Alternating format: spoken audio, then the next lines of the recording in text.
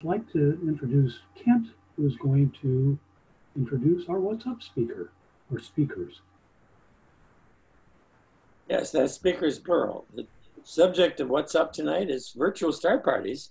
Speaking of that, it's my pleasure to introduce Stu Foreman, co-chair of our imaging committee, but he's brought a guest with him that he will introduce. Hi, everybody. Thank you for coming and thank you for having us. I just wanted to speak a little on what it means by a virtual star party. And we've been doing this for many, many years, where we share our images online hosted by a forum. It was originally hosted by, conceived by a man named Fraser Kane, who you may know from University Today. And this is where I met my special guest, which is Corey Schmitz, where he and his future wife, Tanya, were participating. And every Sunday, Fraser does a virtual star party, and this Sunday will be the last one. And I've posted links to that every week. But because we're running out of time, I'm going to turn this over to Corey. Now, Corey, can you hear me? I can. Can you hear me? Yeah, I can hear you. So Corey, can you first tell people where you are, what time is it, and how cold it is? Well, I'm in a suburb of Johannesburg, South Africa right now.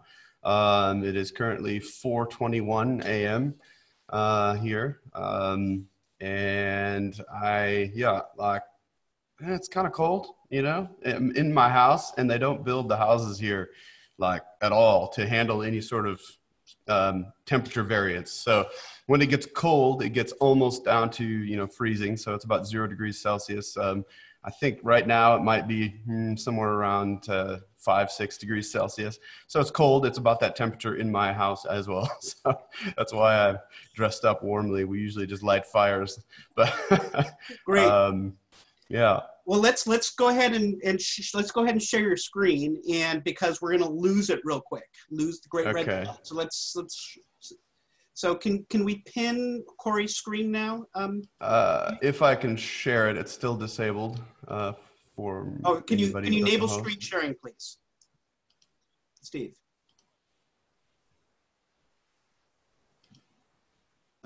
Steve, how about now? Right now. I will do it. Okay, cool. There we go. There we go. And go ahead and pin the screen, Steve, please. Okay. Let's see, there we go. This one. So that's not what he's seeing right now, just so you know. There we go. This is, okay, I'll share this. We can see it. Okay, cool. So yeah, that's what I'm going to share now. This is the screen that I show on YouTube. So I actually did a live stream right before this meeting, and this is I've got several views of this. I've got this is the default view where it's me and my telescope and the zoom in view of the planet. So this is the live view of the planet Jupiter right now. This is my actual full screen view here on this side. And then, so this is the telescope that we're looking through. I've called it the Green Side Observatory because I don't really have an observatory, but I have a permanent setup that I basically built. I built a tent frame and it's got 3 levels of green tarp over it.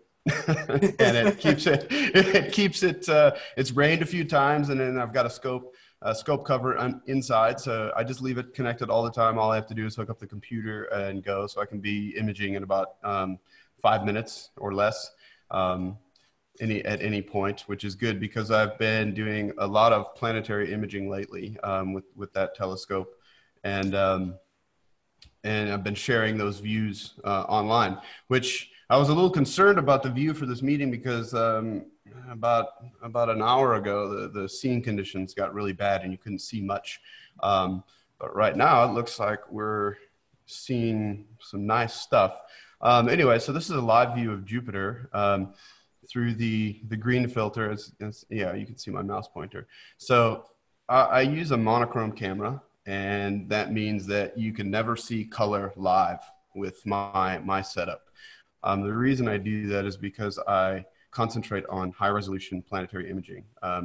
And whenever I process those images, I'll actually send those on to the online virtual observatory databases for planetary scientists to use and utilize and look at if they need to. But other than that, it's just for the joy of imaging. But the planetary stuff is what I do now, but I've done all of the deep sky imaging, solar imaging, lunar imaging. I've done pretty much everything. I've touched almost all the astrophotography areas, and this is just the current one that I'm looking at. What's that, Stu? Sorry? And your website is photographingspace.com. And what sort of stuff do you have on the website?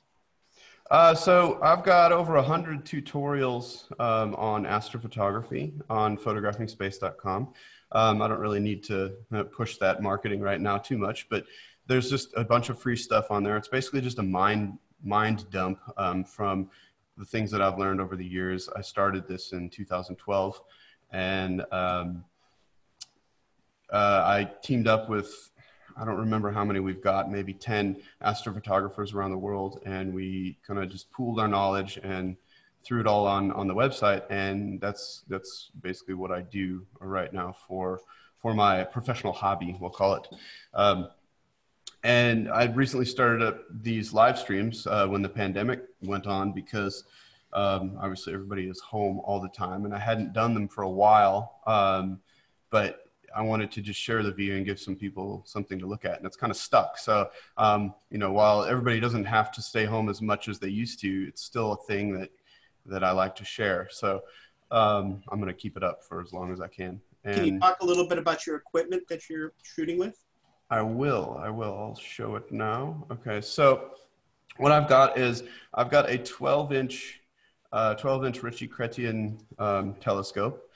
So it's basically like it's a Newtonian style, or it's like an SCT without the corrector plate on the front, let's say.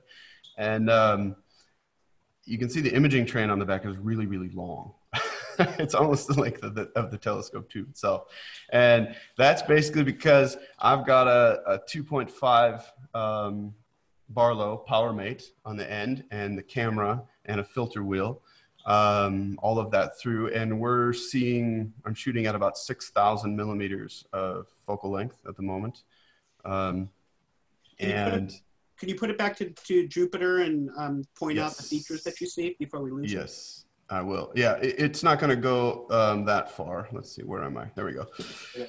So yeah, it'll be there for a little bit longer, but so the great red spot is here. And yeah, you can see the jet stream above me is pretty bad. So that's why I'm not getting any clearer image than this. But I will also enable something. So if I boost the gamma on this is the moon Io right here. It has moved in the last 45 minutes or so. It's moved from the limb of the planet from behind, and it's actually moved out. So I've been watching it pop out from behind the planet, which is always fun to see this kind of stuff as well. And then, yeah, the great red spot, we've got the north equatorial band here, the southern equatorial band here. The poles, there's not a whole lot of detail that you can see in the poles right now, or ever really on a live view, but it's really hard to see, but you can see oval BA right here. But you have to really it's. Do you have a process image handy that you can share? If you don't, that's fine. I do. I got to load it up here quick. Let me grab that.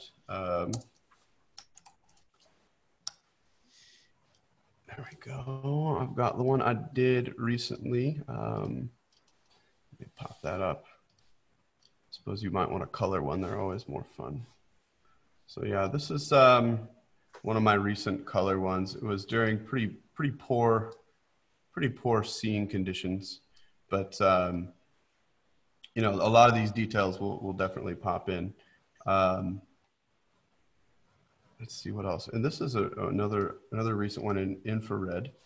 You can really see the features of, this is the oval BA there. The great red spot is actually, it's not red because this is a black and white infrared image, but quite a bit of detail came through during that as well. But yeah, that's what, you know, they'll look a lot better once you process them, and the live video feed isn't all that exciting, just because, you know, everybody they want to see, you know, the color, and they want to see the features sharp and everything. But the thing is, you know, you're really limited by the atmosphere and everything. And the jet stream is actually right above me in South Africa. So in Johannesburg. So I've got to deal with that all the time. And it's very rare for me to get really, really, really good seeing. But sometimes it's good, sometimes it's not. I just kind of have to deal with, that was a bad night, that one. Let's see, yeah, but that's what they look like when they're processed.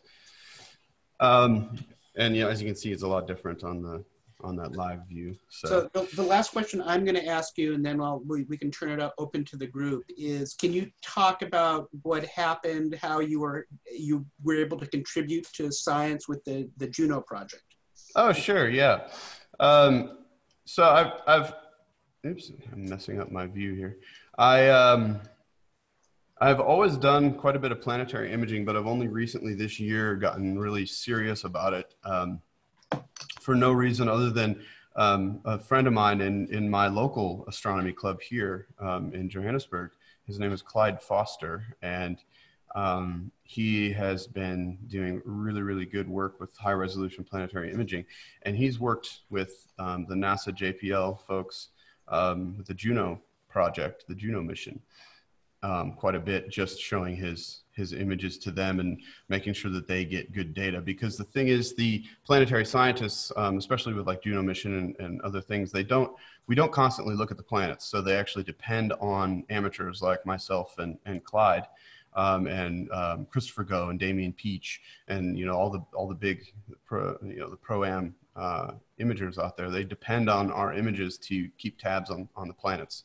And so what we do right around near the flybys of the Juno, the parajoves of the Juno mission, the planetary scientists at JPL, they get really interested in the amateur images, and they actually tell us, you know, okay, there's certain areas, they'll say, like, you know, the Juno spacecraft is going to fly along this path. We want as many high resolution images on that path as we can, so we can see if there's anything we should focus on. What happened recently on the Parajove 27, the one that happened a few weeks ago now, was Clyde and I got really into, you know, prepping for the Juno mission, the Juno Parajove, and we found a new feature. Well, Clyde found a new feature. He images in methane as well, and there was a very bright spot near the Great Red Spot. And what he did was he saw this new feature. And we both uploaded our images. Mine was in infrared and his was in methane. And the guys at I believe it was a university in Spain, actually saw his image and then went back and compared it to one of mine that was about 10 hours prior to his, and verified that this new spot, and it's actually called Clyde's spot, which is cool. And I mean, all my contribution was I uploaded an image and they used it to say, like, yes, it was not in Corey's, but it was in Clyde's. They should call it not Corey's spot. No. I'm still new to this serious pro-am high resolution planetary game. I've been doing it for a while, but only now have I really gotten really serious about, you know, making sure that I process my images pretty quick and try and get them up within a day or two of my imaging so that it's useful.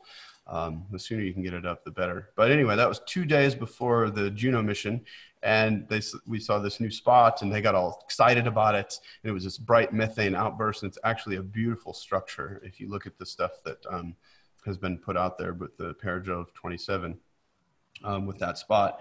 And they actually changed the camera that they were going to use on the Juno Cam flyby. They switched to methane. They weren't originally going to shoot in methane. and they decided, well, we need to do this because there's this new spot. And they did that. I believe they slightly altered the course of it so that they could make sure that it would fly over that area. So it was really cool for me to, contribute in the smallest way, even if it was just, patting Clyde on the back saying like, yeah, let's get this thing. Cause we were really monitoring it hard and getting no sleep for quite a while. And literally, I mean, nobody pays us to do this thing. As you all know, it's like, this is just for the love of the cosmos and what we do. We get excited about staying up all night and not getting any sleep. And now that I can actually do something meaningful for science, it makes it even better, which I think it's just part of the progression. So Yeah, it's awesome. yeah, so that's what I did for that.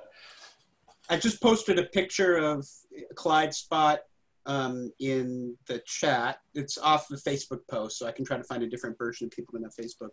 So at this point, I just wanted to open it up for questions. We have 50 participants, and I'm sure somebody has a question because somebody always does.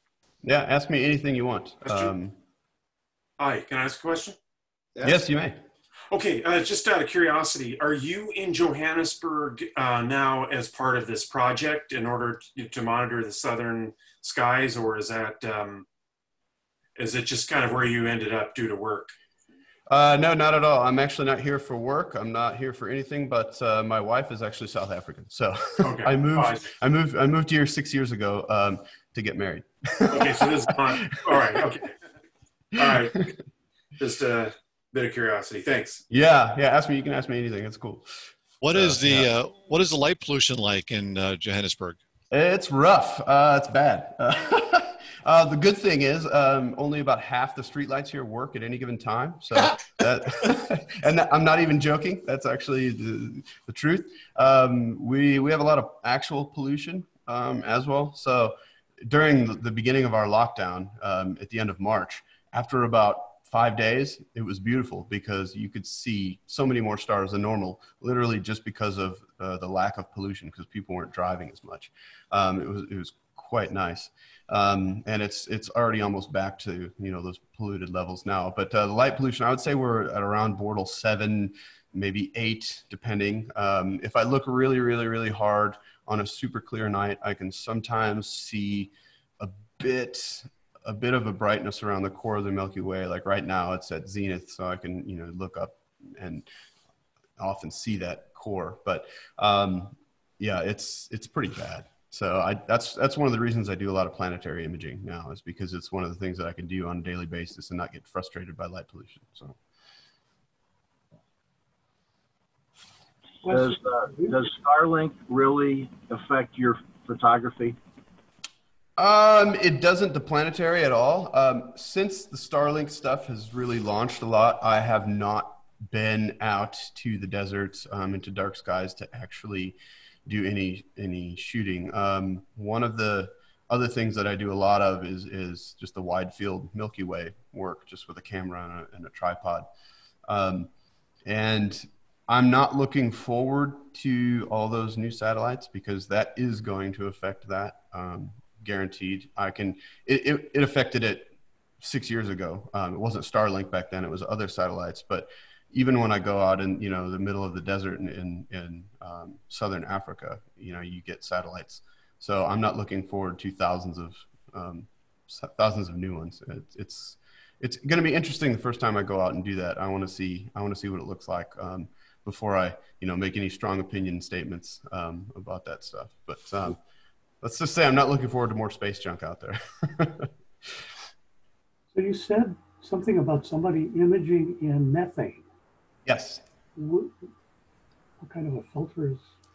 It's a methane filter. It's also referred to as a CH4 filter. I've actually got one on order right now, and I was hoping it would be here by now, but it's not. It's stuck on the plane, I believe. Methane filter is kind of farther in the infrared spectrum. I don't remember the actual frequency of it, but it's kind of like imaging narrowband for planets. And the Jupiter images in methane, it's really low resolution usually because you have to do 2x2 binning. I'm not sure about everybody's knowledge of astrophotography, but binning is basically where you take instead of using 1 pixel, you'd use four pixels at once to make it into one. So you basically effectively have your resolution with a 2x2 binning procedure, but you double your light gathering power. And because the methane filter is so far in the infrared, it's actually quite a bit dimmer, and it's only 20, my filter, and specifically the one I ordered, is going to be 20 nanometers wide. So it's not a lot of light is going to be let in. But what that does is that methane, it shows the structures in the higher up in Jupiter's atmosphere, which is interesting, and that's where the methane ends up, apparently. I put an example in the chat. Oh, okay, cool. Thank you, Stu. Yeah. So that's what the methane filter is, and that is it's the ugliest. It's not pretty, but it's the most scientifically exciting. That's what all the planetary scientists like to look at mostly. They like it all, but methane is the one that really interests them at the moment. So. Any other you guys can, you can ask any questions about the imaging stuff, software wise or hardware. I use a ZWO ASI 290 monochrome camera. And what's the frame rate on that? It can go up to about 180 frames per second. Mm-hmm. I shoot, when I'm shooting Jupiter RGB, so red, green, blue, I shoot at about 75 frames per second at the moment, which is a 13 millisecond exposure time. And if there's probably people in here that haven't, in the room that haven't done any planetary imaging, it's basically you just do video capture. Mm-hmm. So basically what you're doing right now. Yeah, this is just a view. I'm actually not capturing, but I'll start one just so you can kind of watch. I'm going to have it automatically do the red, green, and blue filters for me for 60 seconds each. And the telescope is then going to automatically change filters. So you'll see that move around. And then it'll start the acquisition. So what I will do is I'll capture 60 seconds of each color, red, green, and blue. And then it'll capture, see up here, you can see this is the frame rate. Right, you can already see you've already captured 400 megabytes. Just in that. Yeah, it's 500. Yeah, this is the current file size of what I'm capturing. Right. So how big is your hard drive? It's actually not that big because it's an SSD. It's only, I can only capture about 150 gigabytes max without emptying the drive. But so you can see this yellow box around the planet. This is the only part of the entire camera sensor that's actually being saved. And that's just basically to save hard drive space, because all I really care about is the planet. I had it a little bit wider because I was going to get IO in there, but I'm done with that now. So usually I'll have it just in a nice square box right around the planet, and up here is the resolution. It's only capturing about 796 by 552 pixels right now. So that'll make that file size quite a bit smaller. If I were to capture the entire frame, so for example, when I do lunar imaging, I'll capture the whole frame, and it's a 1080p sensor. If I capture at 180 frames per second, or even 150, 120, whatever it is, my lunar captures at the full frame are about 20 gigabytes per video capture. So I can't even do that many. So I've got to kind of be careful of what I pick and choose to image, and delete the bad stuff or dump it off the hard drive as quickly as I can. So, and that goes same thing with solar, white light solar. Getting some movement here. And you're using SharpCap to capture? Right? No, I am using a program called Fire Capture. Oh, Fire Capture, sorry, that's what I meant. Yes. So if anybody wants to get into this, if you've got an ASI, like a ZWO camera, if you've got a QHY planetary camera, it also will, I think some webcams will work. Fire Capture is, by and large, the best software package you can use. And how much does it cost? It is free. There you go. That's not why it's the best, though. I mean, Damien Peach uses it. Michael Go or sorry, Christopher Go uses it. Michael Go's another friend of mine. All the best planetary imagers in the world use this software, and it's still actively being developed by a guy named Torsten Edelman. I think he's in Germany, and it's well supported. It runs on multiple platforms. It's best on Windows, to be honest, just because the camera drivers don't work as well. Yeah. But as we can see, you probably saw green go by, and now we're on blue. So it'll change this up here. It's automatically done this. We had a question in the chat. Somebody wants, because I know you set it up, but you probably missed it. Can you just real quickly tell what your telescope is and what your focal length is? Not a problem. So this is the telescope. It's a 12-inch Ritchie-Chrétien telescope. I'm running it now at f/20, 6,000, right around 6,000 millimeters of focal length. And yeah, I've got, let's see, can you see the mouse pointer? I'm not sure if you can. Yeah, probably. we can. Okay, cool. So this is the camera right here. This little tiny thing right here is the camera. This is the filter wheel there. And I've got 5 filters in there. I've got red, green, blue, luminance, and infrared. And then this is a 2.5x Barlow, PowerMate Barlow there. This is my motorized focuser attached to the other side of the Crayford focuser there. These rings are they're called imaging rings, and they just push that out so that I can actually attain focus with the camera. And then the optical tube is there. So it's got a 12-inch mirror back here. There's no corrector plate on the front on a Ritchie-Chrétien design. So it's kind of like, you could think of it as a Dobsonian style, or just an SCT without the corrector plate on the front. So I don't ever have to worry about dew, which is very nice. Usually here in Johannesburg, we don't have dew issues anyway, but it does happen occasionally. And it's on a Celestron CGEM DX mount, and the whole thing is overloaded. It's too heavy, so I can't really do any deep sky imaging or much deep sky imaging with it. It just doesn't track well enough for that, but tracks good enough for planets, and that's what I'm concerned about at the moment. So that's the telescope that I'm using. Steve, how are we on time? Do we have time for more questions? I really don't. Okay. All righty. So, Corey, I just wanted to thank you for sharing your image. Just thought that having you do a live image would be much better than me doing a PowerPoint presentation. Well, I'm glad it worked out, and my pleasure. And check it out. It's called the Telescope Time Machine live stream on YouTube. If you go to photographingspace.com, the website, there's actually a link on the front page to the live stream. And then it's got all the old episodes, if you want to call them that, on there if you want to check anything out or tune in ever and pop in. It's basically a constant question and answer session all the time. I just, when he does it and when he's on, if I see it, I'll pop onto YouTube and I'll just harass him on YouTube. No, I love it. Yeah.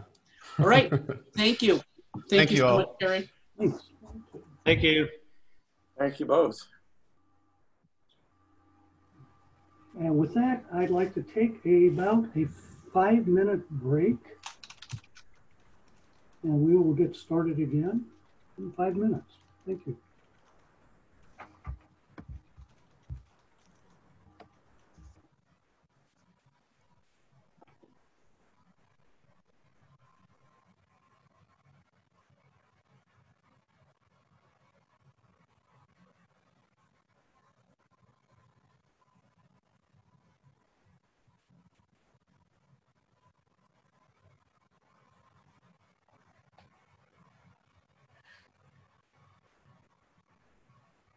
Looks like we've still got somebody's shared screen up.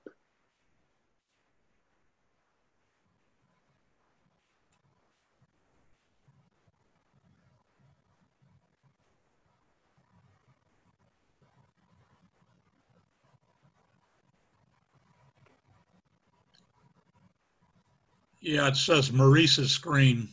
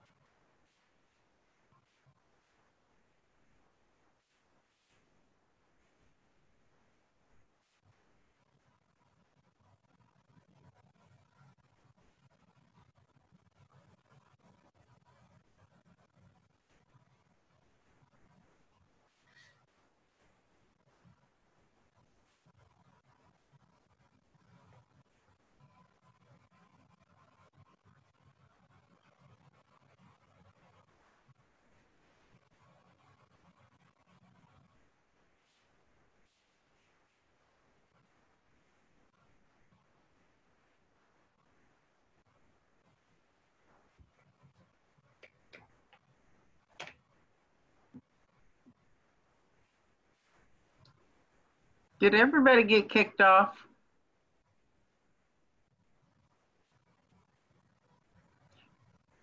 Everybody's muted.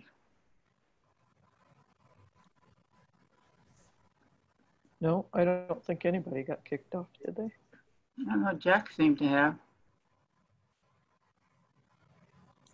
Looks like he stopped sharing his video. Maybe? I don't know what he did.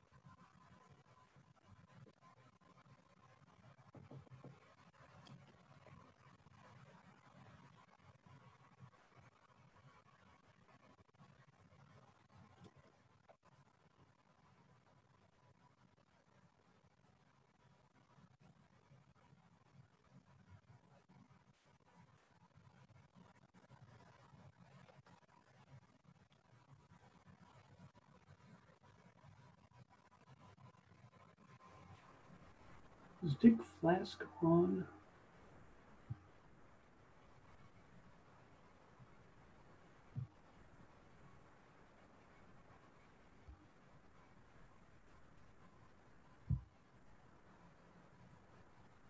Not hearing. Dick is on. Why don't we go ahead and get started with our main speaker? It is my pleasure to introduce the main speaker, Dr. Ekta Patel, University of California, Berkeley. Her speech tonight is about satellite galaxies in the local group. Dr. Patel is a Miller Fellow in the Department of Astronomy at UC Berkeley, who received her BA in Physics from NYU in 2014 and her PhD in Astronomy and Astrophysics from the University of Arizona in 2019. At U of A Stewart's Observatory, she worked to analyze high-resolution cosmological simulations such as Galaxies to help us understand the dynamic history of the local group. At University of California, Berkeley, she is continuing her work on understanding the dynamics of satellite galaxies orbiting around the Milky Way and Andromeda. She is actively engaged with the public in a variety of ways in her career so far, including past involvement with Pillars of Nature, Project Astro, the National Optical Astronomy Observatory, and Teen Astronomy Cafe. Dr. Patel. Hello, thanks. Everyone hear me all right? Yes. Yes. Okay. Let's see if I can get this up. All right. Do you see those slides? Yes. Okay. Well, thanks everyone for having me tonight. I'm glad I could fill in for Dan, who's actually my mentor here at UC Berkeley, and whose wife recently had a baby. So glad I was able to fill in for him. Hopefully I'll tell you about some exciting things that he would have also probably mentioned from his own perspective. As mentioned, I'll be talking about satellite galaxies in the local group. Much of what I'll tell you today includes projects that I've worked on throughout the last 5 or 6 years, as well as ongoing projects that myself and my collaborators are working on. Since we were talking, I called in when Corey was talking about his observations in photography. So I'll disclaim that I am not an astronomer who stays up all night and takes pictures using telescopes. I'm actually trained to be a theorist, which means mostly I'm on my computer analyzing simulation data and running models. So that's what I'll be telling you about today. Let's see if this will advance. All right. So in this talk, I hope to walk you through these 2 questions. What are satellite galaxies and why are they important? And how do astronomers use observations and simulations to study satellite galaxies? So first, I'll give you a little bit of history about this field and discuss topics including dark matter, the Milky Way, the Andromeda Galaxy. And at the end of the talk, I'll also go into modern observational and computational techniques that astronomers like me are using in our day-to-day research. So to start, I just want to define a few of the key terms that were in the title of my talk, just in case you're not all familiar with them.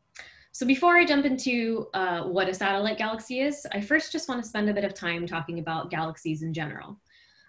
So typically when we hear the word galaxy, we think of images like the one in the background here, but this is not always the case. And in fact, even our modern definition of a galaxy is still changing today.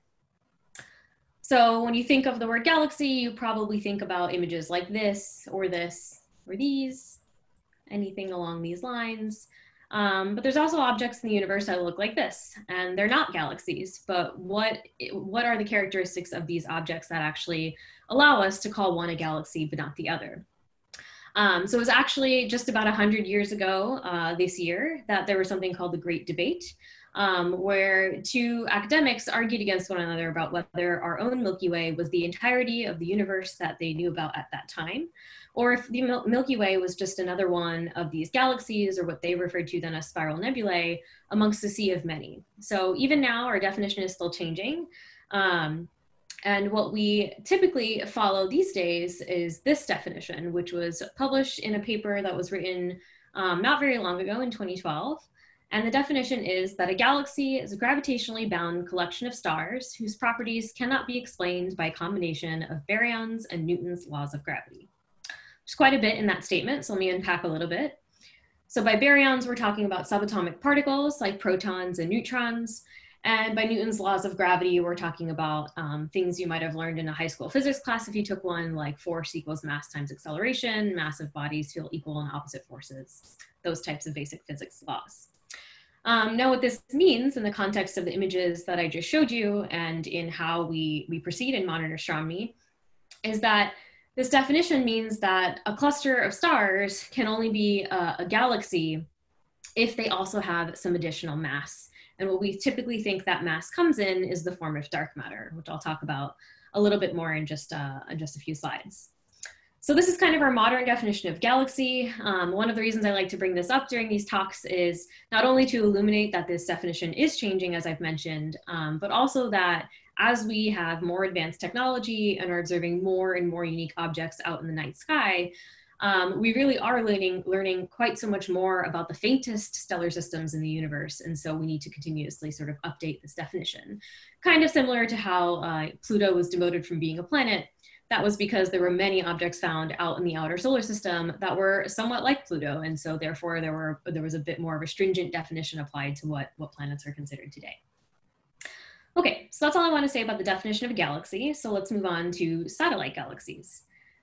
So just like the moons orbit around planets, Corey was also talking about some of those earlier, satellite galaxies are galaxies that orbit around other galaxies. Typically, in this case, the satellites are orbiting around a much larger or more massive galaxy, and that's the context in which I'll operate today. So I won't necessarily be talking about two galaxies that are of equal mass orbiting around each other, but I'll really be talking about a smaller, less massive galaxy orbiting around a larger, more massive galaxy, and that's the satellite definition I'll talk about. So moving on to the local group, you may be familiar with this term already if you've heard talks about our Milky Way and the Andromeda Galaxy, but I quickly like to show this schematic just to get everyone on the same page. So the local group consists of our own Milky Way galaxy, which you're seeing down in the bottom right here. This is just, of course, an artist's depiction. And you can also see all of these balls of light, which are supposed to represent many of the satellite galaxies that we know are currently orbiting around our Milky Way. This is not all of the satellites that we know of orbiting around the Milky Way to date, and I'll talk more about that. But the local group also consists of the Andromeda Galaxy, and similarly, the Andromeda Galaxy also has a population of satellite galaxies orbiting around it. Lastly, the local group also includes a few isolated dwarf galaxy members. Some of them are pictured down here in the bottom left. These don't really appear to be gravitationally bound either to the Andromeda Galaxy or to the Milky Way Galaxy. But we do consider them to be members of the local group, typically because the local group is defined by this sort of size, where the local group's radius is approximately a megaparsec, or about 3 million light years across. And just for reference, the Milky Way and Andromeda galaxies are separated by about 2.5 million light years, or almost nearly a megaparsec, if you're familiar with those terms. Most of the satellite galaxies that are orbiting around both the Milky Way and the Andromeda Galaxy are dwarf galaxies. Dwarf galaxies have masses that are about 100 all the way up to 1 billion times the mass of the sun. And in size, they're typically about 10 to 100 times smaller than the physical size of the Milky Way's extent. However, this graphic, as I mentioned, does not show all of the satellite galaxies that we currently know of orbiting around our own Milky Way. So I like to show this graph because I think it really gets the point across that this field is a really exciting one to be in right now, because we're learning so much more about our own galactic neighborhood. So what this figure is showing you is a timeline on the bottom. It goes back to the year 1700 and counts up to today on the right, bottom right. And the vertical axis is showing the total number of satellites as a function of their discovery time.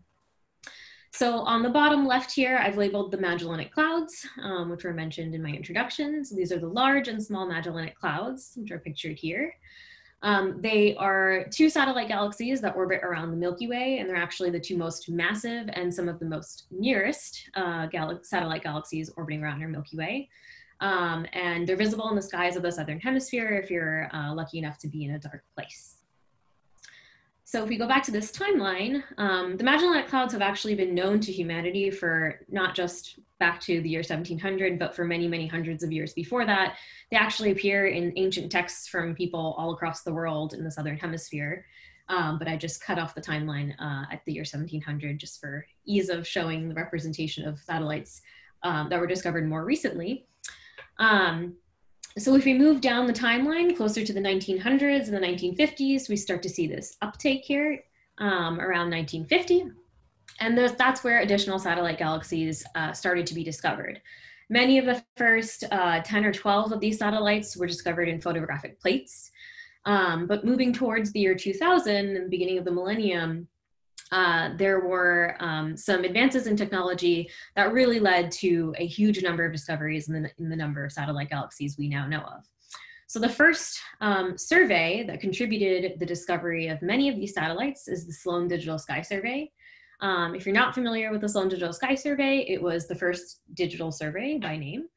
And it was taken with a telescope at Apache Point in New Mexico. And what's really wonderful about these digital surveys is that they're, of course, digital and don't necessarily require changing out plates that photons are collected onto. But they're more robotic telescopes in a sense. They still do require some human interaction to change out some of the equipment throughout the night. But they scan the sky over very large swaths, and they do this many, many times so that you can collect really deep images in the same part of the sky over and over again. So thanks to surveys like the Sloan Digital Sky Survey, many more of these faint dwarf galaxies started to be found because there were uniform surveys across many large patches of the sky. So SDSS, as we like to call it, contributed many of these discoveries, bringing us up to about 30 known satellite galaxies orbiting around the Milky Way as of approximately the year 2010. And in just the last decade, there's also been a second huge increase in discoveries of satellite galaxies. And many of those satellites were discovered in the Dark Energy Survey, which is also a digital survey, similarly looks at large swaths of the southern sky this time rather than the northern sky. But similar to the SDSS survey, the Dark Energy Survey is looking even deeper into the universe, and so identifying even fainter stellar systems that we are confirming are actually satellite galaxies.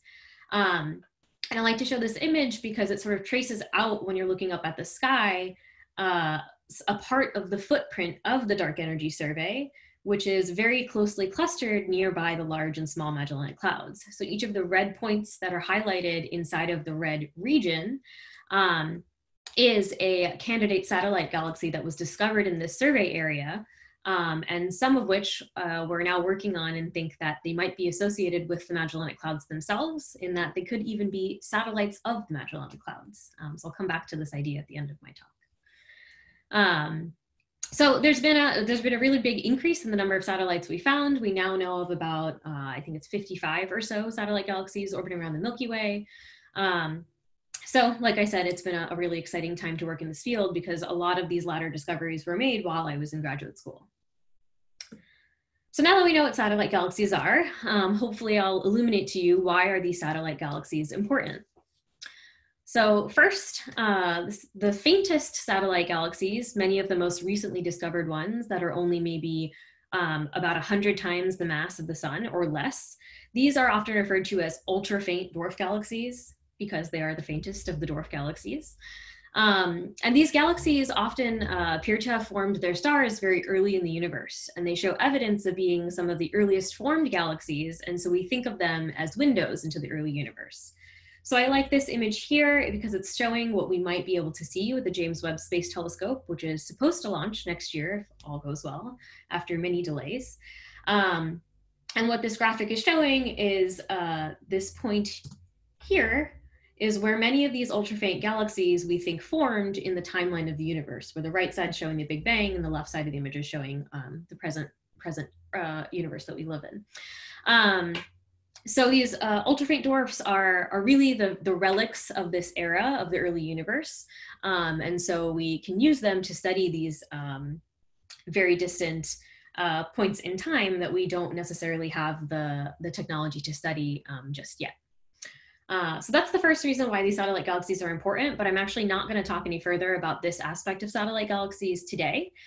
This is a very active field of research as well, and I'm sure that you could also have somebody else come in and give an hour-long talk on all of the great things about these ultra-faint dwarf galaxies and why they're so exciting in studying the early universe. Okay, so the next two reasons I'll give you are reasons that are a bit more close to home for me and why I use satellite galaxies as tools in my own research. So the second one is that satellite galaxies are the building blocks of galaxies. So in the same way that plants need water to grow, these satellite galaxies really contribute to the growth of the host galaxies that they're orbiting around. So going back to this image that I showed quickly on my title slide, this is an artist's illustration of a satellite galaxy orbiting around a central spiral galaxy, perhaps like our own Milky Way. And over time, what you're seeing is that this satellite is losing many of its stars, and it's forming the stellar stream, which are the stars that are trailing in front and behind the main body of that satellite. And eventually what we think happens is that these satellites funnel into the centralmost part of the host galaxy and eventually merge into that host galaxy. So this is the process by which we think galaxies, one of the processes by which we think galaxies evolve and grow over time, is by essentially eating up their small satellite neighbors. Now, when we look out into the universe with the most powerful telescopes in the world, we can see this process in action, this merging of two galaxies into one. Here I'm showing some images that were taken with the Hubble Space Telescope, and you're looking at pairs of galaxies that are at various stages of the merging process. Where the top left is showing you galaxies that are somewhat close to each other in proximity, but not necessarily feeling a strong gravitational pull from each other. And as you move down towards the bottom right, you're seeing that two galaxies have merged into each other and almost look indistinguishable in that they've now become one galaxy.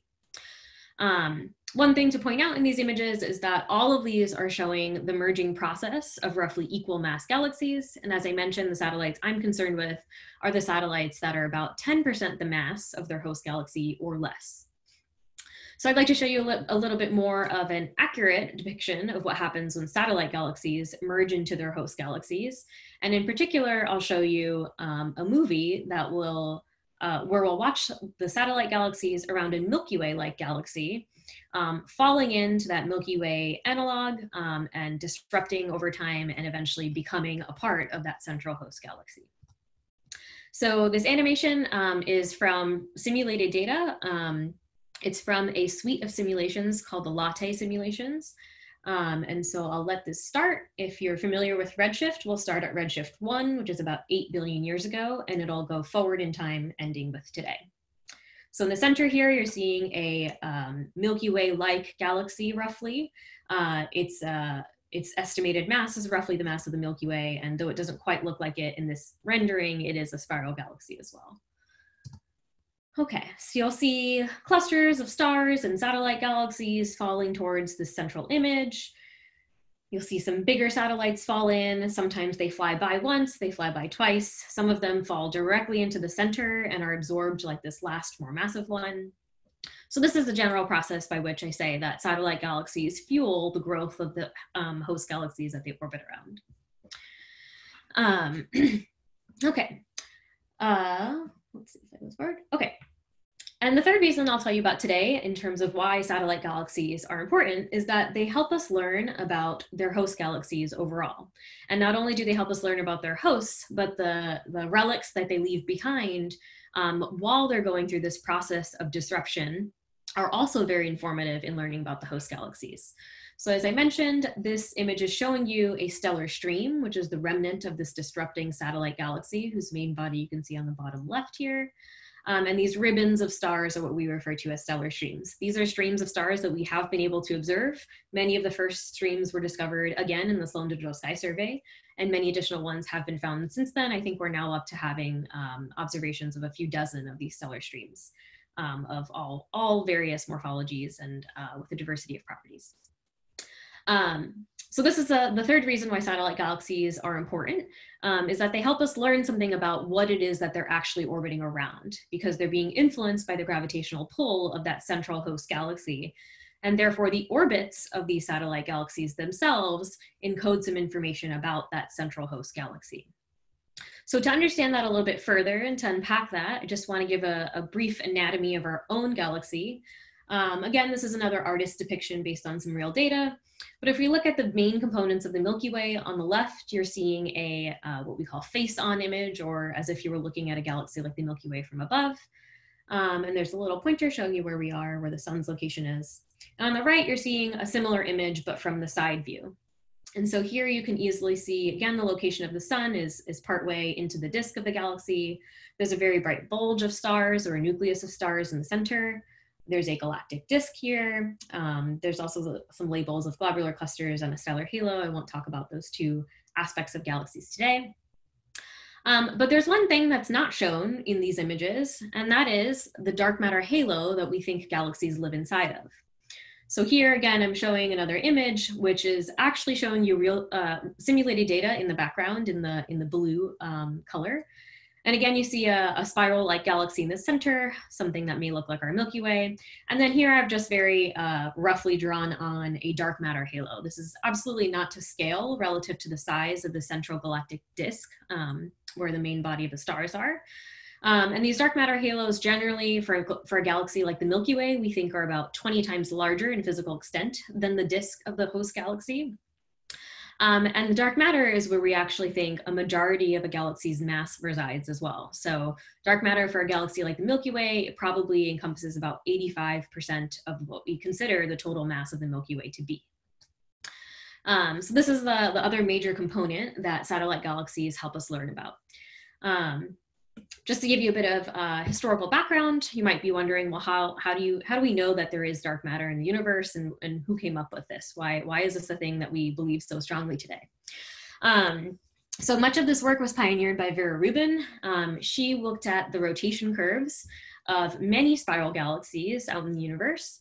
And she found what's plotted in the bottom left here in a very basic sense. So this graph is showing, if you look at a galaxy like the one in the background here, and you move away from the center of that galaxy towards the fainter regions, you would naively expect that the speed of the stars that are rotating as you move from the center to the outskirts would go up and then sharply decline, which is what's shown in this yellow curve here, the expected rotation curve or rotation speed of stars in that galaxy. However, what was actually observed is what's shown in the green curve, which is that at the center, you see a very rapid increase in the speed of the stars as you move towards the outskirts of the galaxies. And then the speed actually flattens out. So rather than decreasing because we think there might be less mass in the outskirts of the galaxies where the light starts to become more dim, Vera Rubin found that actually these rotation curves, one after another, continued to look like they were flat as you went to the more dimmer outskirt regions of these galaxies. So you can think of this as similar to thinking about either a ceiling fan or a pinwheel. The points on the edge of the wheel you would think move slower than the points closer to the center of the wheel. That's not what we think is happening with these spiral galaxies, and so this was one reason that provided evidence that there must be some invisible massive matter in the outskirts of galaxies, really throughout the whole galaxy, not just in the outskirts, but a lot of it is concentrated perhaps in the outskirts. That explains this discrepancy between the basic laws of physics and our expectations and what was actually being observed when we looked out at galaxies and measured their properties. So going back to the role of satellites in shedding light on their host galaxies' properties, I'm going to show a quick animation that's actually from some work that I finished up earlier this year. And what you'll see when I start to play this movie is the orbits of satellite galaxies, real satellite galaxies orbiting around the Milky Way. And they'll be playing for over the timescale of the last 3 billion years. So what you see in the center here is a very crude depiction of our own Milky Way with a bulge and a disk.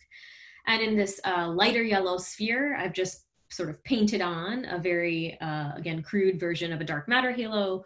We don't actually know whether this is a spherical halo or if it has some other type of shape to it, but I just put it on there for the context of where these satellites might help illuminate something. So I'll play this video. It's going to start backwards in time again and move forward to today. So these white points all are showing you the current positions of satellite galaxies. The positions of the satellite galaxies 3.5 billion years ago, and then you'll start to trace out some orbits moving towards today. So I'll play that. And you'll see right off the bat that these orbits have many different shapes and lengths. And so by looking at this whole ensemble of orbits that we can model from real observational data, we start to sort of unveil properties of this dark matter halo that we can't directly observe. So by the gravitational interaction of these satellite galaxies with the mass that is perhaps in the outskirts of the Milky Way's halo, we can start to use these orbits to uncover some of that. So as I mentioned, some of these orbits look a bit more circular. Some of them look as if the satellite is only entering the Milky Way's gravitational pull for the very first time. Many of these are, irregular shapes. They're not as ordered like we see in terms of the orbits of planets in our solar system, for example. There's a bit more physics involved here in the aspects of what is gravitationally pulling on what. And also, of course, the timescales are vastly different than the orbits of planets and moons in our own solar system as well. So what these orbits can help us figure out is potentially how much mass is in that dark matter halo, since again, we can't observe it directly. So by using these orbits to sort of trace out that mass that we can't see, we might be able to nail down really what that mass is for the total mass of the Milky Way. We have a rough idea, but we don't have a super precise idea of this. And again, as I mentioned, in terms of shape, we don't actually know if this dark matter halo is a nice spherical halo. It could be more like a pancake shape. It could be more like a football shape. It could be an irregular shape entirely that's really not smooth. It could be more lumpy. So again, this is another active area of research, and these satellite galaxies are helping us sort of pick apart what the sort of shape and mass and other properties of these dark matter halos are, especially around our own Milky Way galaxy, where we have a lot of this data available to us. And as I quickly mentioned, these orbital timescales are, of course, a few billion years. So while we can model these orbits, we can't actually trace them in real time because, of course, they're on much longer timescales than our time span on the Earth. Okay, so for the next portion of my talk, I want to actually go into what are the tools that we use to study these satellite galaxies, how are some of the main observations taken, and what are the simulations that we use also to study these satellite galaxies as well. So first I'll start with the observations. I'm showing a nice picture of the Hubble Space Telescope in the background here. So to start, we need to measure the motions of the stars in these galaxies to help us then figure out what is the full orbital trajectory like I showed you in that animation. So we need sort of a starting point to have a general idea of how satellite galaxies are moving relative to the Milky Way. And then once we have that information, we can plug it into our models and really trace out where those satellites might have spent their time over the last 3 or 5 or 6 billion years. So the observations needed to model these types of orbits that I'm showing you are what we refer to as proper motion. So I'll walk you through this diagram. There's quite a few things going on. But if you were an observer here on Earth and you were looking out at some stars that are in, let's say, the same galaxy, and let's say you already know the distance to that star by taking some observations and using some stellar evolution models that tell you the star is probably, you know, this age, and so we can figure out what its brightness is relative to the distance to the Earth. So if we know the distance, and we might also have measured a spectrum for the stars, in which case we also know maybe the velocity that that star is moving towards and away from us from the Doppler shift. We can then go out and measure or take a picture of that star at some later time. So that's what I'm showing the second star. There's a shift in the position of that star across the sky. And that is what we call the proper motion. So it's essentially the angle that a star moves across the sky as a function of time. So when you're using telescopes to measure this, you would essentially need a set of images at one point in time, and then you'd have to go back to that same set of stars some amount of time later, depending on how far those stars are from you, and measure what is the difference in the position of those stars, and that's the proper motion. And the benefit of having this proper motion is that, again, from measuring the spectrum of these stars, we can get the motion of those stars towards and away from us, but this proper motion is what gives us the additional two-dimensional motion across the plane of the sky. So that, in combination, then gives us a full three-dimensional motion for how those stars in a particular galaxy are moving relative to our own vantage point. So I'm going to show another animation that will give you a real example of how this is done.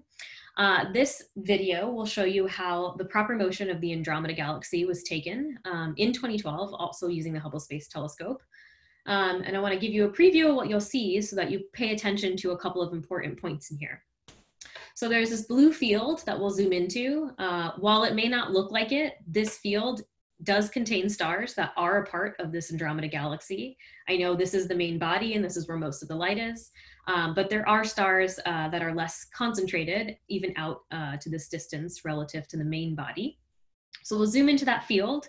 You'll see many stars as well as background galaxies that are very much more distant than the stars.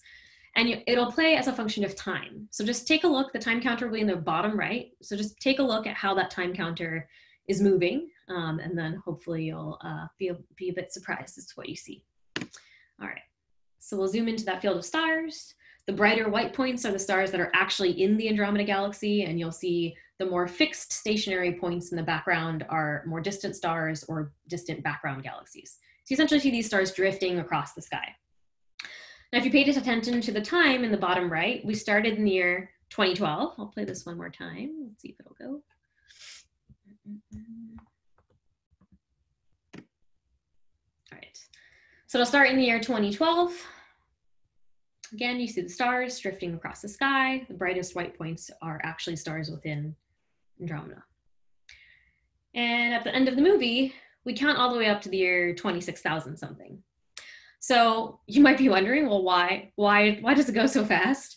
And that's because these motions, at least at the distance of the Andromeda galaxy, which is roughly a megaparsec away from the Milky Way, these motions are so small that in order to actually see this in a video like the one I'm showing you, we have to highly exaggerate the timeline by which these stars are moving. So these are incredibly small motions that we're trying to capture. If you're familiar with the technology, we're talking about hundredths of a thousandth of a pixel on a CCD. But if you want a more real world analogy, this measurement at the distance of Andromeda is like watching the rate of human hair grow at the distance of the moon. So if your best friend was standing on the moon and you had no telescope on the Earth and you wanted to figure out how fast their hair was growing over on the moon, this is the type of measurement that we're trying to tease out from these observations to get this proper motion measurement so that we can fully understand the three-dimensional motion of stars in other galaxies. So I think it's quite remarkable that we can do this and that astronomers have developed the right techniques to be able to really look through the data and figure out what is noise, what is real, what is not. And so we're able to do this now, not only for the Andromeda galaxy, but also for many of these satellite galaxies, which is why I was able to show you the calculated orbits in this animation. These are all based on having true measured proper motions for a subset of the Milky Way satellite galaxies. And by using that three-dimensional information about where a satellite is and how it's moving relative to us, we can then actually calculate what we think its orbital trajectory has been. All right, so that's my little section on observations, and I'll move on to how we also use simulations to study similar topics, and then how I'll sort of piece it all together and how both the observations and simulations work together for us to really help us gain a better understanding of these satellite galaxies and their hosts. So the simulations that are most relevant to my work, as was mentioned in my introduction, are what we call cosmological simulations. So cosmological simulations essentially aim to reproduce a large portion of a mock universe in a computer. So not only are we focusing, for example, on one star forming region where maybe a handful of stars are born, or one solar system, or even one galaxy forming and evolving over time, these cosmological simulations are the largest scale simulations that we have in the astronomy community. They take many, many people to create. They take many, many years of science to put into them. And at the end of the day, what we end up with is a vast simulated data set that contains hundreds of thousands of galaxies of all variety of masses, of morphological types, but essentially a fake universe in a computer that we can compare our real universe to. And of course, the simulations are beneficial in that we can sort of fast forward and rewind the simulations to gain a better understanding of how things are evolving over time when we can't actually go out and observe them directly. So what you're seeing in this image, which actually does move, is an animated projection of the dark matter density distribution across one of these cosmological simulations. So I've given a scale of size on the bottom. So these simulations are aiming to reproduce 100 megaparsecs. So you could think about it as the volume that encompasses 100 of our local groups if you want. But it's really not the volume, it's just the side length. So it's 100 cubed is what they're really representing. What this is often referred to is this cosmic web. So if you've heard of the cosmic web, this is what we often refer to as the large scale structures in the universe. And in a structural sense, they are very similar to perhaps the neurons that are in your brain. They have these filamentary structures. At the centers, you see some bright points. In this context, in terms of galaxy formation and evolution of the whole universe, at the centers of these nodes where the filaments are connecting, you see brighter, more dense pink regions. And that's where you would find the most massive galaxy clusters composed of hundreds to thousands of galaxies. In some of the smaller and less bright pink regions, you would find galaxy groups like the local group. And so essentially anywhere where you see a high density, which is represented in the pinker color here, that's where you're seeing many groups of galaxies being formed. And in the darker blue regions, this is what we call voids. And so that's where there's not really much luminous light. It's more a void by its name, in that there's not galaxies forming in those regions. So cosmological simulations like this one, like I said, reproduce this mock universe in a computer. And we can answer a whole slew of questions, and I'll just touch on a very, very small sliver of the types of analyses that can be done with these simulations in the context of satellite galaxies. Of course, like I said, there's a lot that goes into these simulations, so I like to break this down in terms of a recipe, in terms of how do we create a cosmological simulation? What are the basic things that go into it? What kind of computing power does it require? And how long might it take for it to run? So to begin, you need some ingredients for your simulation. In this case, we're talking about a set of equations that describe the growth of the universe from the Big Bang to today. So this is sort of the basic principles of cosmology. You need an efficient code in which to implement this model. And you also need to decide on some specifics about the particles or the spatial resolution, your simulation size. Are you aiming to reproduce just one galaxy, or are you really going to try to reproduce hundreds of thousands, like in the cosmological simulations I'm talking about? Then you need some cooking tools. In this case, these cosmological simulations require the fastest, most powerful computers in the world. So these are supercomputers. You could think of them as thousands of desktops in one running simultaneously to run this really sophisticated piece of code. You also need a set of directions, of course. And so in the context of simulations, and specifically these cosmological ones, there's a lot of physics that goes into them. And so just a few of the questions that you need to have a relative answer to for these simulations are: how do stars form? How do galaxies merge? How do black holes contribute to the galaxy's evolution? So when you have a basic understanding of maybe some of those questions, those also go into the recipe of this type of simulation.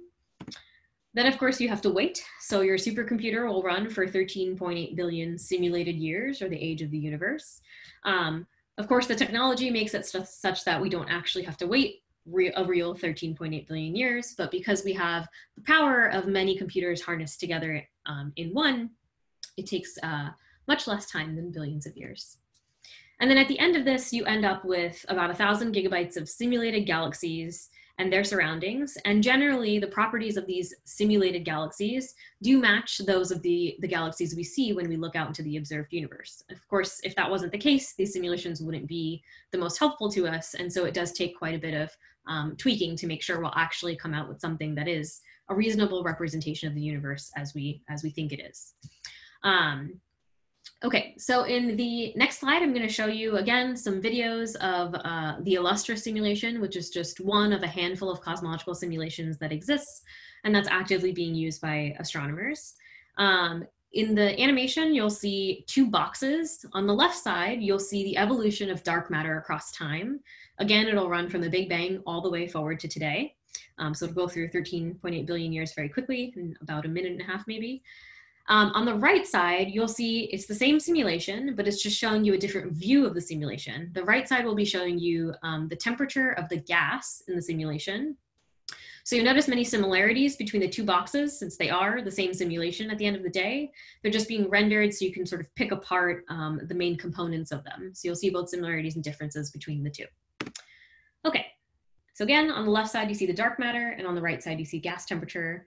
Starting at the Big Bang, the left box obviously has a bit more in it, because we think the dark matter forms first and then the galaxies follow after. And as I showed you in the picture of the cosmic web, you're starting to see these filaments, and at the centers of these filaments, there's these bright pink regions where galaxies are starting to form. On the right side, you see a similar structure, because that's the gas temperature of the same universe you're seeing on the left. But you're also starting to see some explosions go off. These are supernovae. They're massive stars dying and expelling gas into their outskirts. Eventually, that gas will be recycled and form new stars and contribute to the growth of new galaxies.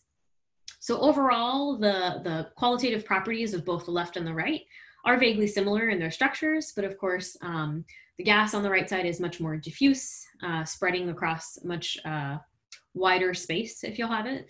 Where on the left side, you've now come very close to the current universe, and you're seeing the sort of the brightest, biggest galaxy clusters have already formed. There's many big voids where there's not much growth of galaxies. But this is essentially the simulation in a box. So like I said, these types of simulations are some of the biggest types of simulations that exist in our community. They take a whole team of people. The ones listed here are just some of the core team members. And of course, it takes many different supercomputers and funding agencies and institutes to actually put these together. And so I imagine for many of the people leading these types of projects, it's a whole lifetime's worth of work. So simulations like Illustris were run on about 8,000 computer cores, and it took 19 million CPU hours. So for fun, I like to say that it's equivalent to just one of your own laptops that you're probably looking at me on right now, running for about 2,000 years. So this is where the supercomputers really come in and are helpful in creating these types of data sets. Okay, so for the rest of this, I'll tell you about how I use these simulations to actually go back to the question of satellite galaxies around galaxies like our own Milky Way. So since these cosmological simulations reproduce hundreds of thousands of galaxies with a diversity of properties, what I do is I look into these simulations at the representation that ends up at the time equivalent to today, so after the 13.8 billion years have evolved in the simulation. And I look for galaxies that are roughly analogous to the Milky Way. And the way I choose those is by looking at the masses of those galaxies. So generally, I would like them to be spiral galaxies. And I also would like them to be about 1 trillion times the mass of the sun, which is our rough estimate for what we think the mass of the Milky Way is. So here I'm showing 5 depictions of simulated data. These are not real images. They're not taken with telescopes. They are the simulated data rendered to look like observations. So, just to make sure that we really are looking at a simulated galaxy that is somewhat realistic. So I find hundreds of these mass analogs of the Milky Way in the simulation at the time equivalent to today. And around those Milky Way-like galaxies, I look for their satellite galaxies. And I'm particularly interested in the most massive ones, so those that reach roughly 10% of the mass of the host they're orbiting around.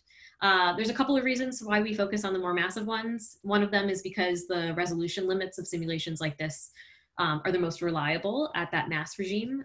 These simulations do not reproduce every single star in each of these simulated galaxies.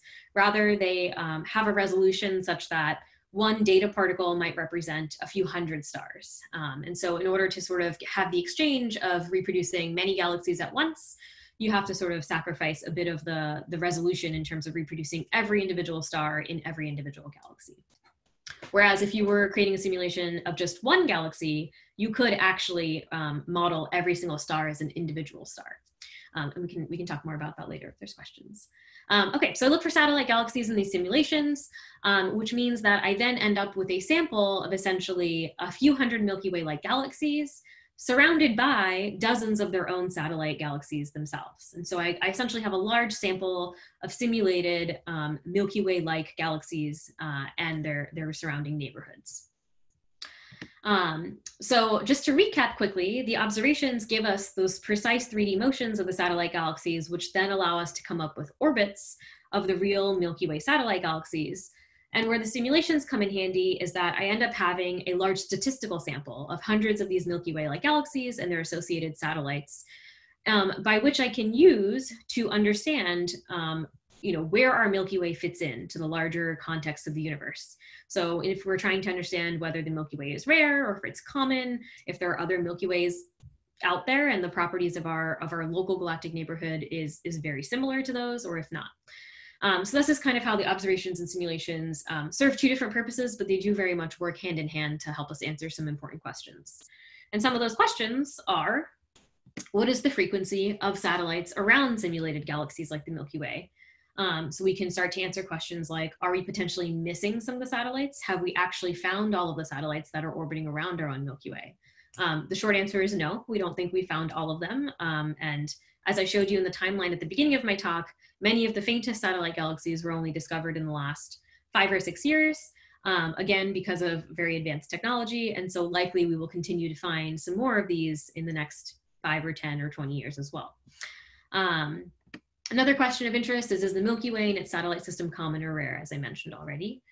Are the orbital properties, so I showed you the animation of the orbits that we've calculated for some of the Milky Way satellite galaxies. So If we generally know what we think are the correct shapes of these orbits and the timescales that it might take for them to merge into the Milky Way, we can compare those to the orbits of the many satellites we find in the simulations, and again, do a compare and contrast of whether that's typical or not. And another interesting question is, what do the current orbital properties of satellites imply the properties of the host galaxy? So I mentioned how these satellites, if you know their orbits or can trace out their orbits in the simulations, they might tell you a little bit about the dark matter halos and the mass that's in the dark matter halos, the shape of those dark matter halos. So in the simulations, we do represent dark matter. And so by comparing the properties of real Milky Way satellites to simulated Milky Way satellites, again, that's a way that we can shed some light on what are the properties of this dark matter that we can't, again, see when we look out into the universe with telescopes, but that perhaps the simulations can give us a bit more insight on. So one of these questions is something that I've worked on. How do you weigh a galaxy, especially the one you're in? So I've done some work on this, and if you're interested in it, there's a press release you could read if you want to know some more. Okay, in the very last few minutes of my talk, I just want to give you a case study of, again, another real project that I have worked on that maybe will give you a bit of a better idea of how we take all of these observations and simulations and actually put them into a real project. So I will talk about the orbital history of Triangulum, which is also known as M33. Just to give you a quick reminder, so we have the Andromeda Galaxy here, and Triangulum is its most massive satellite galaxy, which is shown here. Triangulum is actually not a dwarf like many of the other satellite galaxies. It's fairly massive. And so one of the projects I worked on early in my graduate school career was trying to understand the orbital history of M33, the Triangulum Galaxy, as it moves around Andromeda. So here's another view of these two galaxies. This image on the right that's shown in the grayscale is from a real survey that was conducted in the region of Andromeda on the sky, Andromeda as well as M33. This survey was actually the most remarkable survey done in this region, in that it illuminated, quite literally, many of the faint structures that we see around the Andromeda Galaxy that we didn't know about before.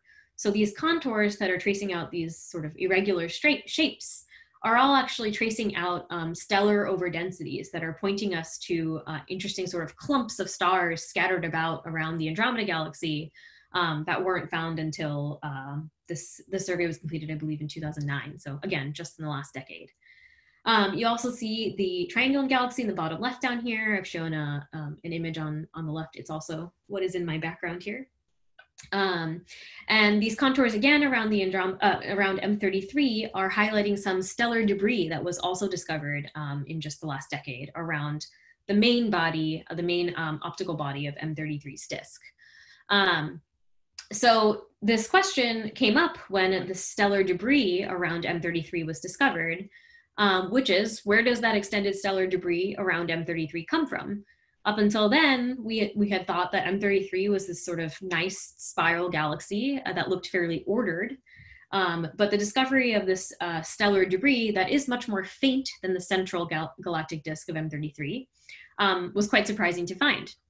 And so from a dynamical point of view, the explanation for where that stellar debris came from was that, well, Triangulum must have passed around the Andromeda Galaxy, perhaps in the last few billion years, at a close enough distance that the gravitational pull of Andromeda started to pull some of the stars away from Triangulum.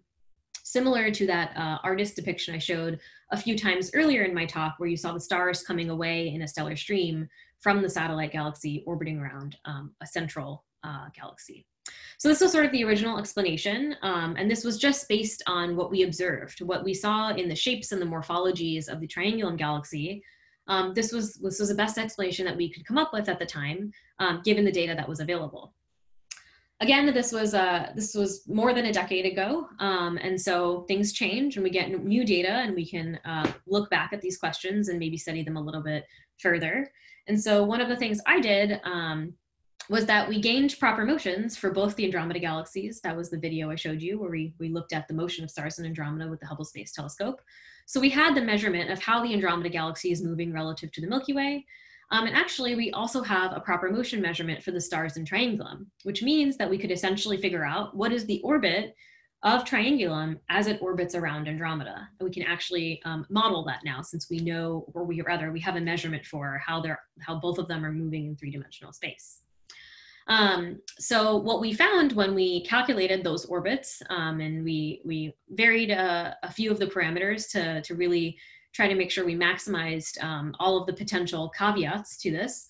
But what we found is that it really looks like, based on the current measurements for how these two galaxies are moving, that Triangulum is only on its first passage around Andromeda. So that's what's shown in this sort of green trajectory here, which means that M33 or Triangulum is only at its closest point relative to Andromeda today, meaning that if it didn't ever get close to Andromeda in the past, then this earlier explanation that they must have gotten close to each other in order for that stellar debris to form may no longer hold. So those are the results we found. Of course, this doesn't answer our original question, which is, where did that extended stellar debris come from that we have observed around M33? And so the next answer we have to that is that interactions between Triangulum and satellite galaxies of itself may have led to the formation of that tidal stellar debris around the main body of Triangulum's disk. So this is, again, another active area that I'm working on.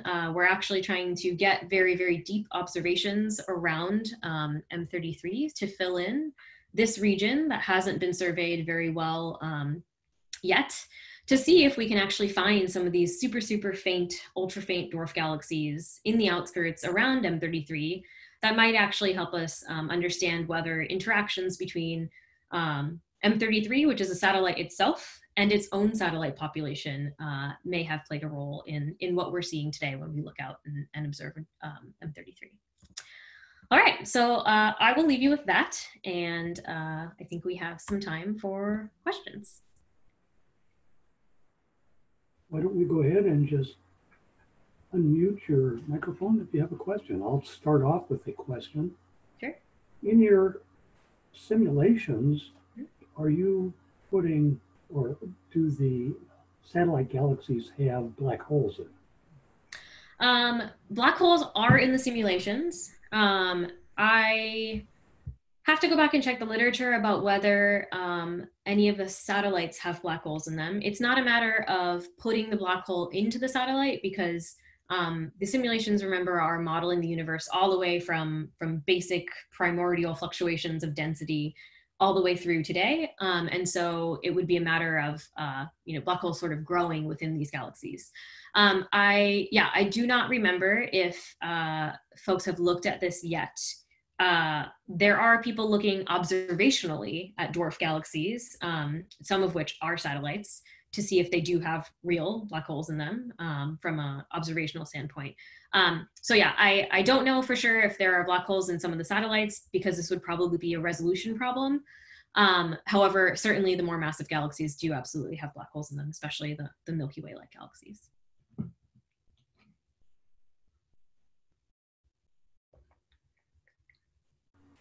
Any questions?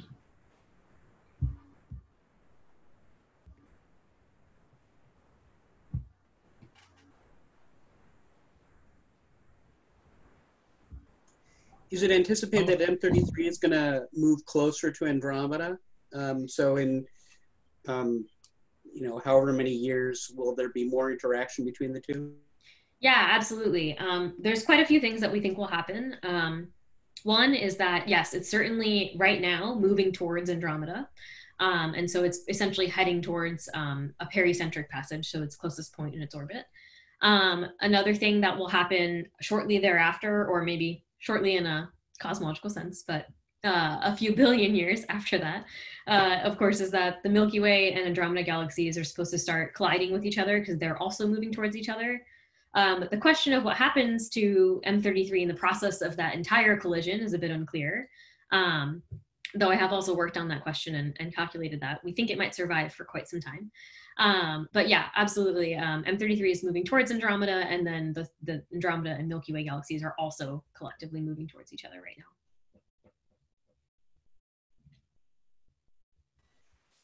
now. It occurs to me that the error bars on transverse velocity must be quite a bit higher than those for radial velocity. Absolutely. Well, doesn't that mean that you're going to kind of take a guess on the transverse? Yes, certainly that is a very valid point. Radial velocities can be as precise as a few kilometers a second. And these transverse velocities can be as uncertain as tens up to even 100 kilometers a second, depending on which galaxy you're talking about. For something like Andromeda, since there are so many stars that we can observe a bit more easily, those errors are not quite as large. Similarly for M33, that's true as well. But when we actually go down towards, for example, these ultra faint dwarf galaxies, where it's even hard to pick out 10 or 20 member stars, there's definitely a lot more uncertainty associated with those small numbers. Going back to M33 and Andromeda, yes, the uncertainty still does matter there, and we do consider it. And so it's folded into our orbital analysis. So while I showed essentially the main results of this, we actually run tens of thousands of orbits and look at the aggregate of that collection, where those orbits are sampling that uncertainty in the transverse motion. Yeah. Okay, thank you. Mm-hmm. Somebody had asked if it's possible that we could be a satellite galaxy. The Milky Way? Yeah. I think we know that we're not.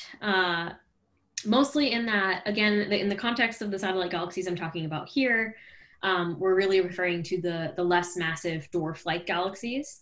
So I wouldn't necessarily consider the Milky Way a satellite, but as I mentioned, since the Milky Way galaxy and Andromeda galaxy will eventually merge with each other, yeah, I wouldn't necessarily say it's a satellite, but it's certainly going to be in a binary galaxy situation in its future, where our own galaxy will then, do a dance in an orbit around an roughly equal mass galaxy. So we don't necessarily call it a satellite. Yeah. I have a question. Sure. Can someone hear me? Yes. Oh, okay. So about how much of the about the ratio of, let's say, dark matter to regular matter in a dwarf galaxy versus I don't know, a spiral or major galaxy? Yeah, absolutely. Take my answer off the air. Thanks. Yes. Thank you for a nice talk. Thank you. Yeah, so I'll quickly recap and then answer the question. So for galaxies like the Milky Way, we think the dark matter is about 85% of the total mass. When you move down to the dwarf range, and especially these ultra-faint dwarf galaxies, we think they're extremely dark matter dominated. This is, again, something that we can learn by looking at the motion of the stars all relative to each other within one of those satellite galaxies. And for example, for the most extreme case, we think that some of these galaxies could be dominated by 99% dark matter almost. So it's quite a lot, in that it really could just be a very small sliver of stars surrounded by a much more massive dark matter halo. So yeah, there is quite a bit of a range, and it always goes in the trend of the least massive things typically are more dark matter dominated than their more massive counterparts. Just to be clear on that 85% number, do you mean for, say, the Milky Way, the whole thing is 15% visible and 85% dark? Correct.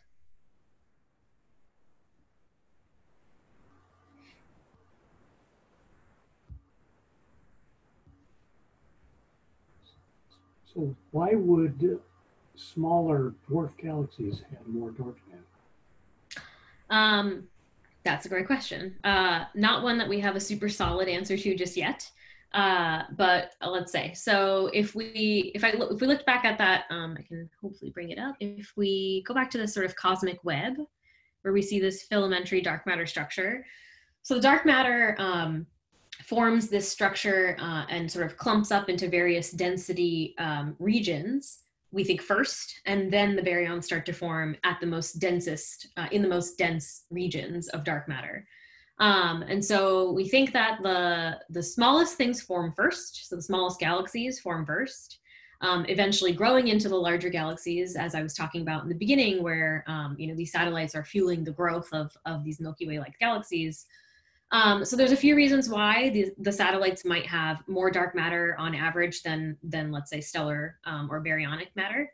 One of those reasons is that since these satellites or dwarf-like galaxies often are forming very early in the universe, they might shed a lot of their stars over that process, right? Either via the stars dying, because stars, of course, go through their own stellar evolutionary phases and they die over time and new stars are born. Another reason is that stars can be lost through gravity, right? So I showed this artist's depiction of the stellar stream forming as a satellite orbited around its host. That's another mechanism by which stars can sort of be taken away from a galaxy. Let's see, any other obvious ones? Yeah, I'd say those are the two sort of main reasons. It's essentially that they're the oldest galaxies in the universe, and so they've essentially lived through, let's say, more experiences that would sort of take away a lot more of their stellar content over the time.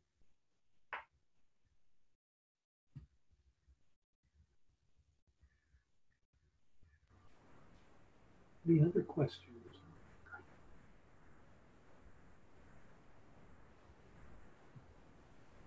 Is there any connection or relationship between these dwarf galaxies and globular clusters? Yeah, that's a great question. So this kind of goes back to my the definition I showed of a galaxy in the beginning of the talk. So yes, there's a fine line, I would say, between what you define as a globular cluster and what you define as a satellite galaxy. The most basic definition to separate the two would be that we think the satellites have dark matter in them, and that's how they're gravitationally bound together. But yeah, I mean, this is one of the reasons why our definition for what is a galaxy has been changing so much. It's because we didn't know about these ultra-faint dwarf galaxies until the last decade or so, or let's say the last 20 years. And so there was a much more obvious separation in the kinematics of the stars and globular clusters versus dwarf galaxies, in their spatial, in their actual physical sizes that they span, as well as a few other properties in terms of, what types of stars are in globular clusters versus satellite galaxies or dwarf galaxies. So yeah, the definition is changing quite a bit, and certainly there is now a much less obvious division of the two. If you look at the properties of the populations of globular clusters in the Milky Way compared to the population of dwarf galaxies orbiting around the Milky Way, their spatial extents and their masses and some of their other properties do start to overlap, but there are a couple of properties that are still, quite different, that we think that they really are sort of two separate classes of objects. That was a good question. Are the stars in the small dwarf galaxies, are they predominantly small and very low metallicity stars? Yes. They are some of the oldest stars in the universe, and so they're very low metallicity. Dr. Patel, this is Prashant. By the way, excellent talks. The question I have is, what are the challenges that you face doing this work? And second question is, what is the future of this work look like? Yeah, two very broad questions. Yeah, so some of the challenges are certainly that somebody asked us earlier. Of course, there are uncertainties both with the observational measurements, but of course the simulations as well, right? So some of this work operates on, taking the simulations as truth, which of course they may not be. There is some source of, potential uncertainty in the simulations as well. And so that's something we always have to keep in the back of our minds as we're using simulations to provide context for the observations that we find, or the observations we take and then use to interpret some of these topics. The future of this field, I think, is very bright.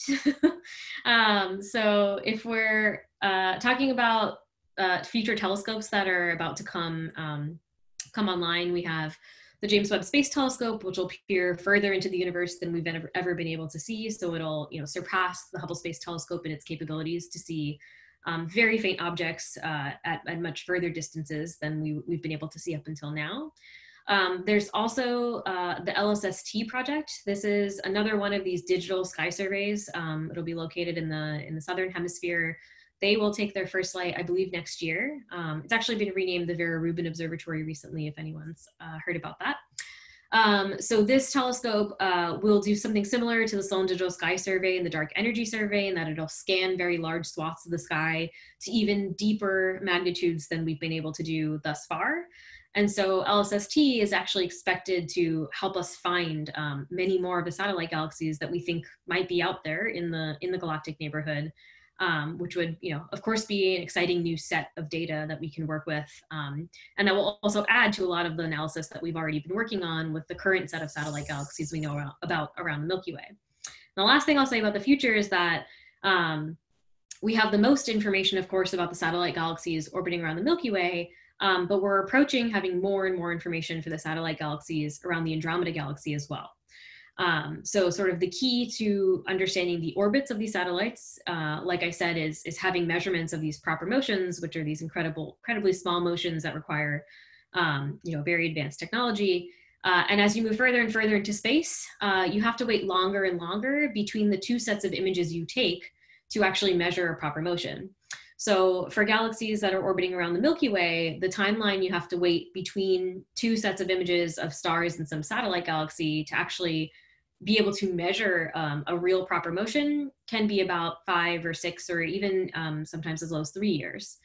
But when you move further out to the satellites orbiting around the Andromeda Galaxy, just because they're further away, you actually have to wait longer because the motion that they span across the sky is going to be smaller. And so for the satellites that are orbiting around the Andromeda Galaxy, you've got to wait on the order of more like a decade between two sets of images to then measure that proper motion and then do a significant amount of analysis after that. And so right now we have measurements for 4 of Andromeda's satellite galaxies' proper motions. There's about 35 known satellite galaxies orbiting around Andromeda, so we've got a bit of a way to go. But actually my mentor here at UC Berkeley, myself and many collaborators we have a successful proposal in for the Hubble Space Telescope that's going to start taking a lot of the imaging to get that first set of images for all of the rest of the satellite galaxies orbiting around Andromeda. So we would have that first, we call it a baseline. So we would essentially have the first set of images so that later, perhaps with Hubble, if it's still working, or with the James Webb Space Telescope, we could maybe in 10 or 20 years, take that secondary image and then have proper motions, not only for all or most of the Milky Way satellite galaxies, but also for all of the Andromeda Galaxy's satellites as well. So that's kind of the direction we're moving, is moving away from just our own galaxy and the satellite system orbiting around it, but also moving towards other systems of satellite galaxies as well. Thank you. Thank you so much. That was just wanted to let you know that I have my 2 daughters, 13 and 8, hearing to your talks, and they're very inspired right now. Do you have any message for them? Thanks. I'm glad they're watching. I want to thank you. Sure. Thank you for inviting me. Patel for filling in for our other speaker who couldn't make it, but yeah, I think we'll call it. All right. Can I ask a quick question? Right now. But people can leave if they want. Just a quick question. Are these stars in the dwarf galaxies population 3 or 2? Yeah, we think a lot of them could be potentially. Yep. Oh, okay, cool. Yeah, so-called first stars in the galaxies. Yep. Well, thank you for a wonderful talk. Sure, thank you. Appreciate it. Applause. Thank you, Dr. Patel. You're welcome. Thanks, everyone. Good night. Good night.